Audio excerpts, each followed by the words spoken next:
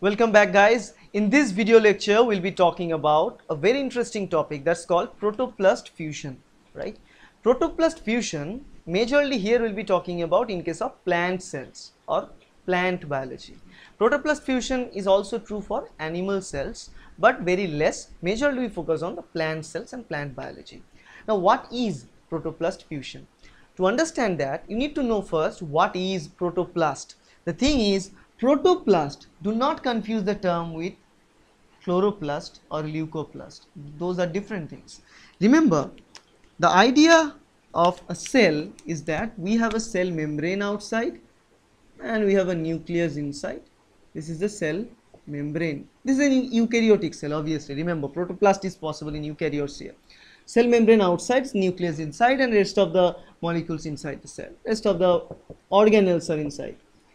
Now remember, whatever thing is inside the cell is called the protoplasm, right? The actual cytoplasm with all the organelles and all these things are actually called together as a protoplasm. So if we simply, so let's say this is a cell, this is a cell. If we just drag cell membrane out of the cell, out of the picture, so cell minus cell membrane equals to protoplast. Cell minus cell membrane or cell wall majorly, because if you talk about in this case, if we are talking about the plant cell, we have this cell wall structures.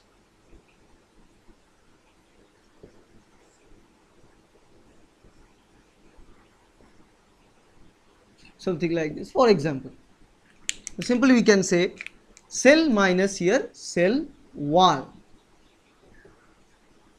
Whatever thing we left with is called as a protoplast. So normally the plant cell should contain cell membrane, and then cell membrane is surrounded by cell wall for much more rigidity. Now if we just exclude that cell wall, we only left with some distracted cell membrane along with other components. That thing is called as protoplast for that plant, right? And protoplast fusion means once we have all those things, all those protoplast in our hand, we will fuse two such protoplast together, or more than two. Generally we use two protoplast to attach with one another, right?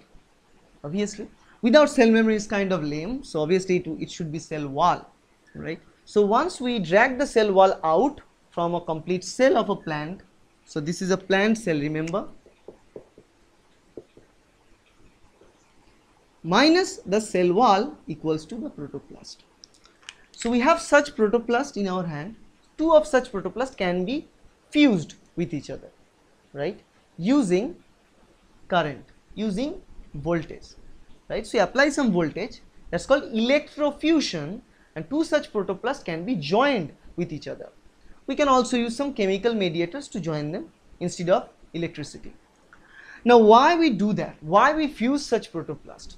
Now the idea for this protoplast fusion is to genetically modify the type of plant that we're dealing with. And we usually use this for the development of plant breeds during agriculture. Okay, different agricultural phases of plant breeding, we want to generate better quality hybrids, better quality plants, like say disease resistant plant, right? For example, there are certain disease called rolled out leaf or leaf roll disease in case of potato. So we take those such potatoes without the disease, I mean the disease resistant plant, with the disease containing plant, I mean disease vulnerable plant. So we take some of those disease resistant plant containing protoplast. So the protoplast for disease resistant without the feature of resistance, right? So normal cell not getting the disease, but still this is taken from a cell which is not resistant type, and we make them fuse and we produce this hybrid. Now, usually after these processes, we know that the genes that are responsible for the disease resistance for this protoplast is now transferred to the other cell. So ultimately the cell we get will contain all the genetic material of both DR and D type of protoplast. This is from plant 1, this is from plant 2, two different plants, right? The idea here is to fuse the genetic component together, to fuse the nucleus of these two different plants together. Because remember, when you are fusing the protoplast, we are not only fusing the we are not only fusing the cytoplasmic content. Inside there shouldn't be two nucleus. So nucleuses will also fuse with themselves, right? And two nucleus when fuse with themselves, they will call a heterokaryon, because hetero means separate or different. So two different, the source of nucleus are two different plants. So the other nucleus, the giant nucleus that they form, will be called as heterokaryon, right? So the heterokaryon or giant nucleus is there now inside, and that is a hybrid cell. Now this hybrid protoplast can then be matured into a plant, and that plant will have that disease resistant property and much better properties, because let's say this plant has a better food, so they can now produce a better quality food with the disease resistant property. So it's a genetic experiment. Remember, the thing we have to do earlier, we have to do for generations after generations, now can be done in lab just a minute. In just 1, 2 or 3 days. For this process to occur, just 1 day.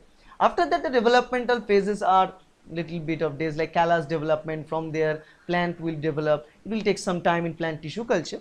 But for this protoplast fusion, it takes very small amount of time compared with the previous traditional mode of genetic breeding.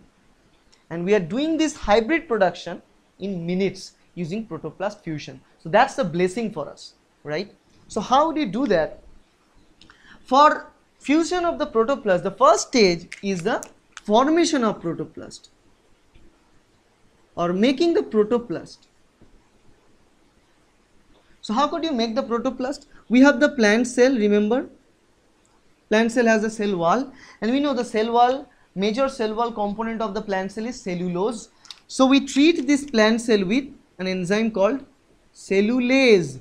Now this cellulase enzyme break down the cell wall of the plant. So ultimately, as it is breaking down the cell wall component of the plant, we left with protoplast. We form the protoplast. So now as we have the protoplast in our hand, the second job is the fusion of the protoplast. And fusion of protoplast can be brought by two different methods. One is the electro fusion, I've told you. Another one is chemical fusion. So if it's an electro fusion, let's say, take a different color here. This is one protoplast, right, with these components, and this is the nucleus, and say this is another protoplast, nucleus, components, and they will be fused. What we do is apply slight electricity there, so that they arrange the cell membrane component in such a way, just like the electroporation process, and then they will be fused with each other. Those molecules, once they are attached with themselves, the molecule of those phospholipids start to rearrange and they will fuse, those materials will exchange. So after that, the structure will look something like this at the very beginning, just like during the cell division process, remember, something like that. Nucleus are there, like this. Then after this, we have this giant cell after the fusion. In this giant cell, what we have two different nucleus and those materials surrounded. Those nucleus will come closer, because remember, in this giant cell only one nucleus should be allowed, so either they should fuse or not. So ultimately those nucleus will also fuse inside the cell. So what we have here again at the end is these components. The cytoplasmic components are already being mixed, and so as the nuclear components. So now we have this giant cell with a giant nucleus. Now this giant nucleus is termed as heterokaryon. Okay, and this is a giant cell. fused protoplast cell, right?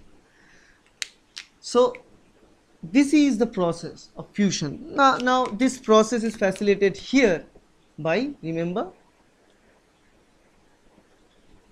a kind of mistake out there, whatever, electroporation, electrofusion, or chemical fusion. Any mode of this process, okay, can happen here. And there's rest of the stage.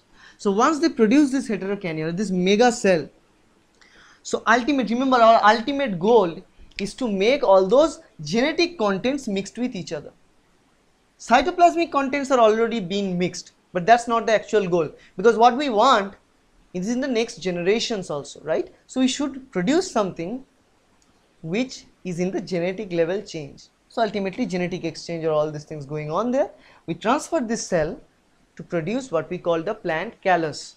Callus is the undifferentiated mass of cells from where a full plant can grow. So that is a totipotent nature of the cell of the plant, which can give rise to any different type of cell of plant. So a callus, which is an undifferentiated mass of tissue, is formed after that. Once callus is made, then what we produce is called plantlets, small plant particles coming out from callus. Then a full plant will be produced. Again, why we do all this stuff? To go against all this, to make a better variety of plants, right? So the procedure sometimes also used and also confused with polyploidy type. And actually they are not getting confused, they are kind of very similar in case of polyploidy also, because there also the genetic material exchange things occur.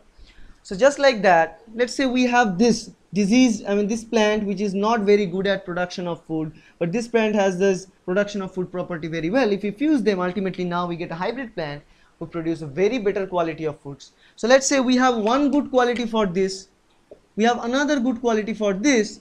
Now once we fuse them, we get both of the qualities in same plant. That's why we do this stuff. Another very important thing is that this whole process of protoplast fusion, it's also called as somatic fusion, because it's a fusion of somatic cells. Remember, normal somatic cells we just pick up and fuse them, and then it can give rise to a whole new plant. So that is a huge accomplishment in the field of agriculture, right? We can do stuffs, we can establish wonders in minutes. So now in this case, this process, sometimes another very most important thing about this whole process is that this process of protoplast fusion can overcome the boundary of sexual inability or infertility between the plants. So a plant is, let's say, infertile due to some reason of the number of gene segments that are present. Now we can overcome that incompatibility using this process. Let's say it has a odd number of chromosomes there, which is not possible for it to produce the offspring there. But the thing is, here in this case, using this process, we can turn an aneuploidy to a polyploidy type of plants using this process. So that's why it can overcome that infertility for a plant, right? So that is another very important thing about protoplast fusion.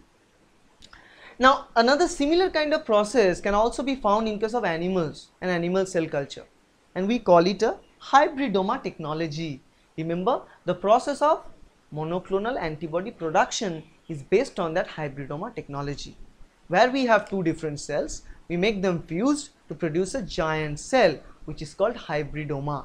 So that hybridoma cell can then can be used for multiple purposes. It can be used for studying cell division, it can be used for studying the gene expression, it can be used for the production of monoclonal antibody in huge scale, right? So for so much uses, but that's for the animal stuff. But majorly when you see protoplast fusion, we are talking about plant cells and plant cell fusion, and in case of plant tissue culture processes. Okay, so that's it guys, that's the way I think this whole process works, and I hope this will help you.